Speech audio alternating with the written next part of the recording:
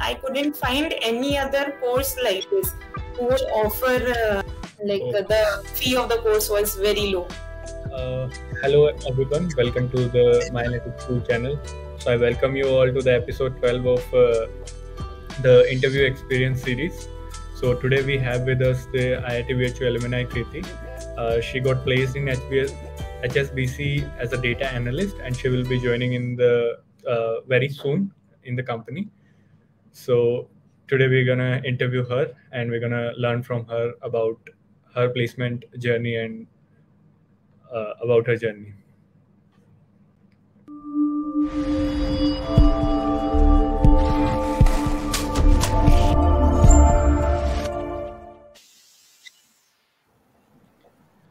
So hello Kriti, welcome to this interview call. So can you just briefly introduce yourself to our audience? Yeah, so my name is Kriti Garg and I am a fresh graduate of IIT BHU. I graduated this year itself. And during my placement process, I got placed in HSBC Bank. And for that, I took the course of My Analytics School. And I will be joining in July. Yeah. Okay. All right. So I will start with the questions then. So the first question, like the audience wants to know, is like, what's the recruitment process for this company, and what advice would you give to candidates who are preparing for it? Okay, so the recruitment process first of all started with the aptitude test. There was an aptitude test. Then after that, during the interview process, from 1st December to 5th December, that is there in our college. So that time they took the group discussion, and on the basis of the group discussion, they shortlisted candidates once again, and those candidates were made to sit for the interview. There was one round of technical interview, and after that, one round of HR, after which candidates were finalized. Okay, that's great. So the next question will be, so you said you had one tech interview, right? So what technical skills or languages are important for this role, and how can candidate demonstrate it? During my interview, a lot of questions were asked on SQL. I feel that SQL and Python are very important languages during the interview process. You should have good command over them. So SQL, I think you should read articles about that and keep solving questions. And Python also. And for the projects which you have mentioned on your resume, you should be very clear about that what you have done, why you have done it. And apart from this, I think for the job, as far as I know, as far as I have interacted with the company, some other tools like SAS and Power BI will also be important. So you should also learn the interactive business tools like Power BI. Okay, so they are plus to have in your resume. Yeah. Okay, cool. So talking about the resume, so what suggestions you have for the resume, and like what section of the resume was more valued in the both of the interviews, in the tech also and in the HR also? So projects are definitely the most valued section in the interview. So you should be very thorough and clear with your projects. And I would recommend that you don't mention very high-fi projects which you will not be able to answer.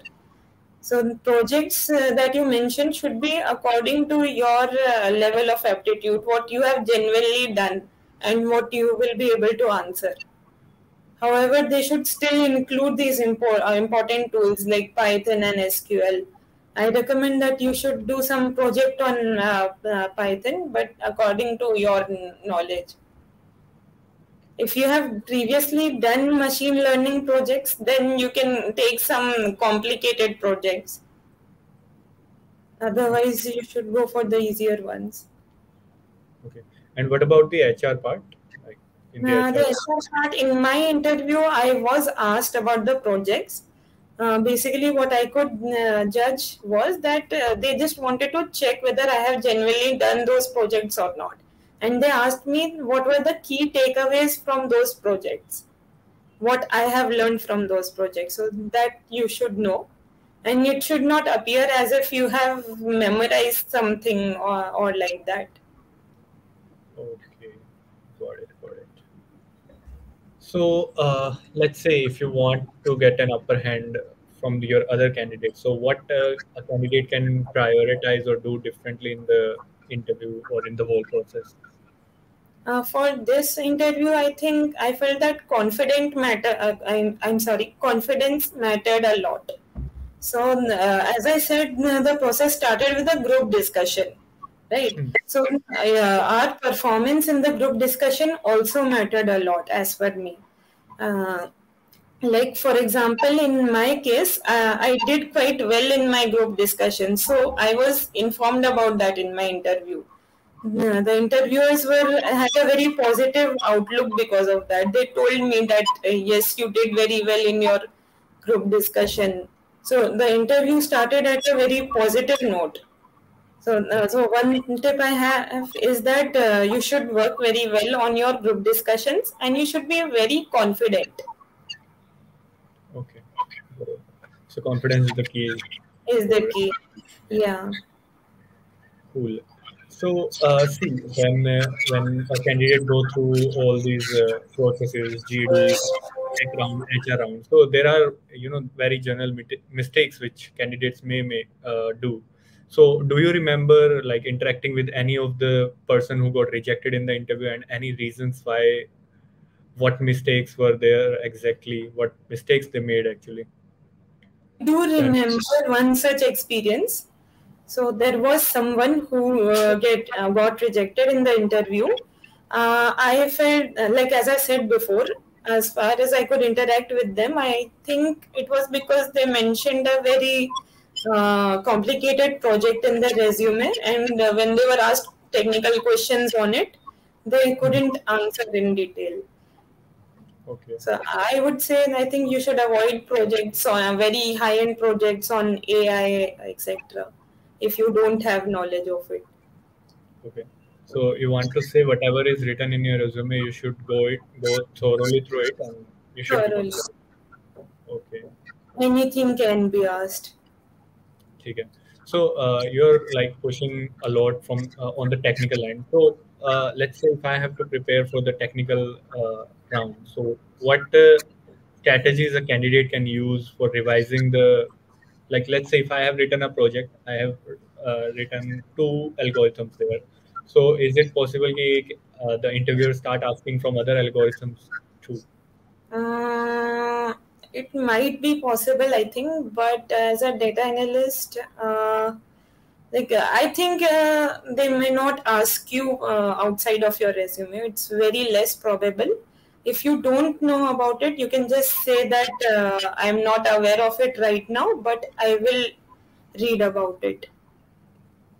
Okay, okay.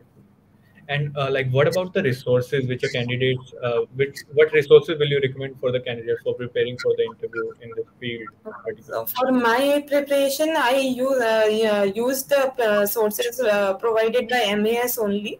They were very good. So some of those resources were videos by Krish Nayak sir. So they were really good videos. They were very easy to understand. And I think there were a few articles by Analytics Vidya.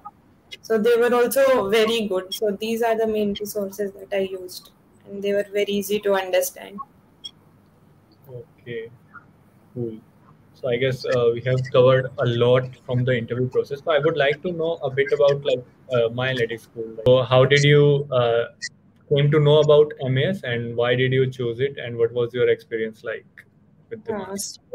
How I came to know about MES. So I came to know about MES through WhatsApp. I got their message through WhatsApp, and when I registered, I was contacted by them. Why I chose MES was that I was very familiar with them. Before, during my internship time, I had attempted MAS tests, and so I was very familiar with them, and I couldn't find any other course like this who would offer like who would give so much in only for such less. Like Okay. the fee of the course was very low. Okay.